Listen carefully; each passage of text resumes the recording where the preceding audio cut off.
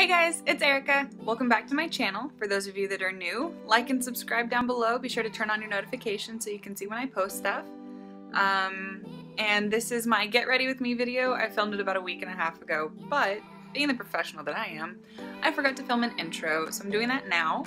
But yeah, it was really fun to make. I look forward to doing more of these, so stay tuned. I guess we'll just get into it. I'm gonna moisturize, again, Mary Kay. It's oil free, which is awesome because I have really oily skin. Do a little bit of that. Just smear it all over. Maybe not as aggressively as that though. That was a little much. Since I'm going two-stepping tonight, I'm gonna be getting all hot and sweaty and stuff. I don't want super heavy coverage. So I'm gonna be using the Mary Kay CC cream, which is awesome. It has sunscreen in it. Not that I'm gonna need it because it's gonna be dark out, but I'm gonna use that. Apply that all over my face, kind of the same way that I did my moisturizer. I'm just putting that all over my face. And even with CC cream, it's still important to blend it down onto your neck, because last thing we want is like that awful line on your jaw. That's never good. Next, I'm gonna do a little bit of concealer under my eye. And again, just applying it with my fingers. Concealer has always been fingers. I've tried like concealer brushes and stuff. I've tried beauty blenders. I just not a fan, personally. Ooh, looking extra glowy. Yep, so we're just gonna blend that in. All right, so we are concealed and CC creamed up. Next, I'm gonna apply some powder. I'm gonna let that bake into the concealer. So we're just going to pat that in there. This is the Ben Nye Luxury Powder. Need to check the color. I believe it's banana. So yeah, I'm just gonna smear the rest of that around. We'll come back to that. I'm gonna go ahead and move on to the eye. All right, so first one, it's a small eyeshadow brush. Oh, I'm too pale for this. It's a small eyeshadow brush. I'm gonna use that to apply the all over color. I'm trying to do this in my viewfinder so I'm not constantly looking down, but I can't see anything. Then I'm gonna take this little guy. It's kind of a pencil brush sort of a thing. And I'm gonna take a warm brown, but kind of a mid-tone. And I'm just gonna put that all in my crease, focusing mainly on the outer corner. Okay, I'm gonna take this great big fluffy eyeshadow brush and I'm gonna use it to blend out any harsh lines up through the lid. Just like that. Next, I'm gonna take a dark coppery color, it's kind of shimmery too, on that same pencil brush, this one. And I'm gonna add that to the outer V. I'm really gonna concentrate on the outer quarter and then a little bit in the crease, about halfway in the crease. I'm really trying to focus it on the outside and kind of darken that up. Again, take the fluffy brush and blend it through the lid so that it's not harsh. Finally, we're gonna take a dark brown, almost black, but still brown, and we're really gonna concentrate that on the very, very outer V. Very outer corner, just to really deepen that up. Just like that.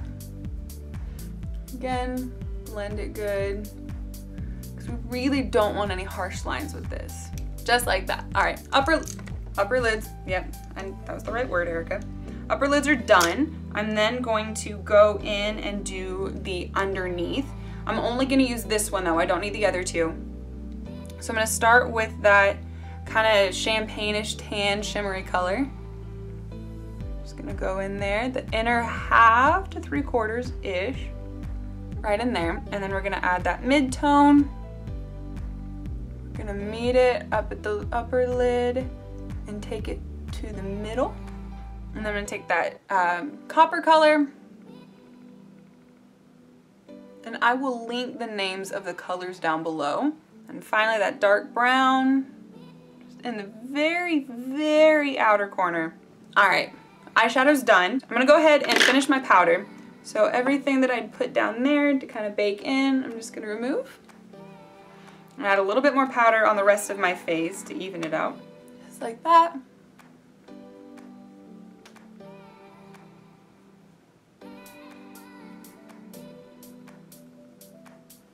Next is bronzer. I'm gonna take this flat top brush, kind of, I don't know, it's kind of funny. So it's real pigmented, so I'm just gonna, boop. It's gonna go right under my cheekbone a little bit, and then up along the side of my face, and then in my temples. All right, so that's it for that one. Next, I'm going to take my blush, which is a Mary Kay blush. It is strawberry cream.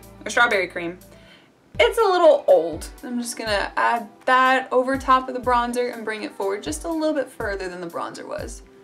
I'm gonna blend that up like so. So yes, we're gonna do that. Then we are going to highlight. Okay, take this little bitty flat top brush. I'm just gonna tap it in there a little bit. Tap off the excess, and it's just gonna go right in there on my cheekbones. Then I take the side of my brush and I go down the bridge of my nose and just right on the very tip, just right there. So I'm gonna take this white in the middle on the brush, and I'm gonna do it on my tear duct to really, really brighten it up. Like that. Now to eyeliner. I don't like standard eyeliner. I feel it's very heavy, so I always just use black eyeshadow. So I'm gonna take a angled brush and some black eyeshadow, and I'm just going to line it right in there in my lash line, real close, on the outer 1/2 to 3/4. I'm not going all the way in. I'm then going to add a little bit of a wing, not much, just kind of the thought of a wing, just the idea. Like that. Once that's done, I'm gonna take this, wipe it off on my bathrobe again, and I am going to do my eyebrows. It is an Inglot Brow Liner Gel in 19. So I start on the arch, and I take most of the product and I draw it down, and then I work my way up to the front. Brows are done. Lastly, I am going to do mascara.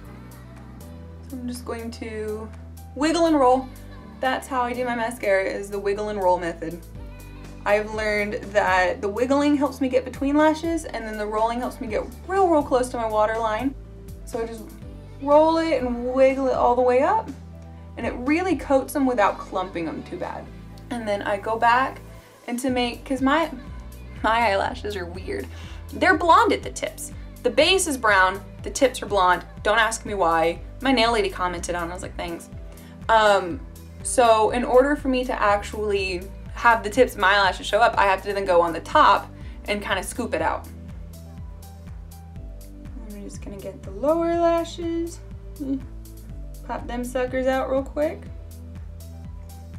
Okay, so I'll go ahead and do my lips, and I am using the color Maple by Mary Kay. This is a sad little lipstick. I love the color, my favorite color to wear, but it is a sad little lipstick. Okay, so I always start at the top, make a V. I mean, I probably don't need to tell you how to put on lipstick, but I'm going to anyways. Like so.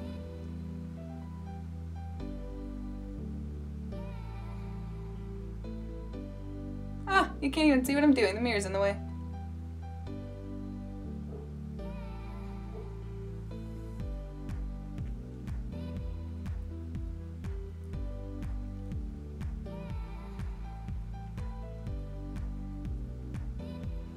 All right, and that's how I do my lipstick. Final thing, I always do this whenever I wear lipstick.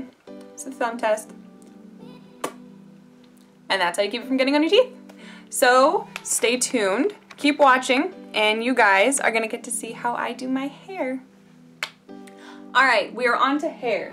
So what I'm gonna do is I'm going to put it into French braids. It's kind of my go-to. My hair's finally long enough to fit back in it, so I've really been rocking it the last couple of days. So I'm gonna start off by parting it. So it's just gonna go straight back all the way down.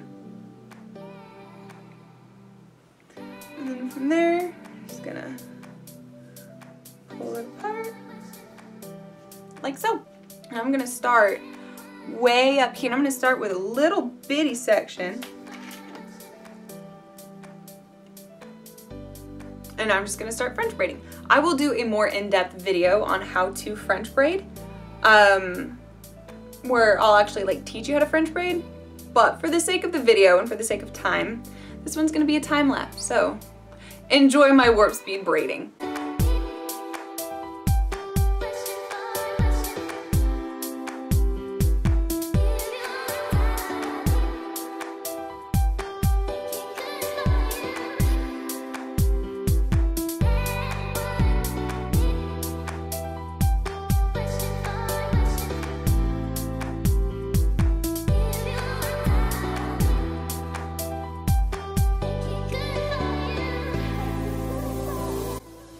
Alright, that's enough of that.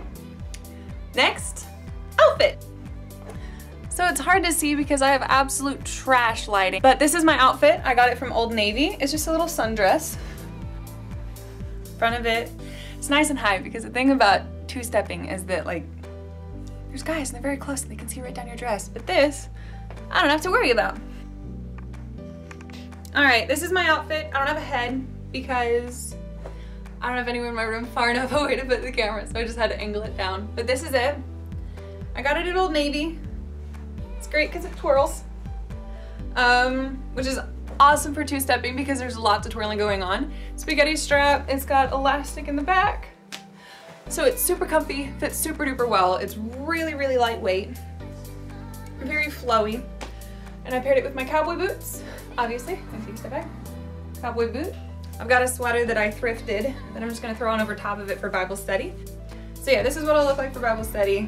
Slightly homeless, yet still somewhat fashionable. So yeah, that's basically it. I hope you guys enjoyed it. I'm looking forward to doing more videos like this. Hopefully they'll get better though, I'm so sorry. Yeah, so subscribe, like down below, turn on your notifications. I will link everything down below that I used. And yeah, have a great day. Bye guys. My camera's dying. This is my trouble child. This is my problem child. We feel it till we're graying old.